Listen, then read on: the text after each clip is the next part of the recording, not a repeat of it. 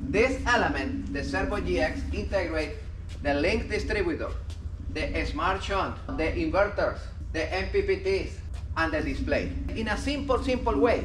This is the display. They have one HDMI connection here on top, and other connection USB here, and that's it.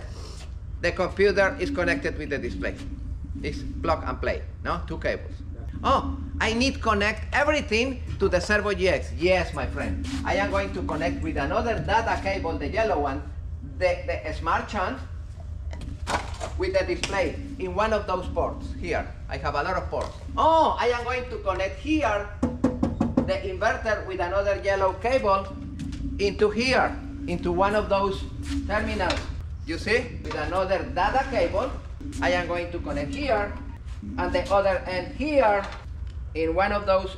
And now the inverter is connected with the Cerbo GX. Ah, I need to put two inverters in tandem. Oh, I have another slot to put another data cable, and I integrate both of them together.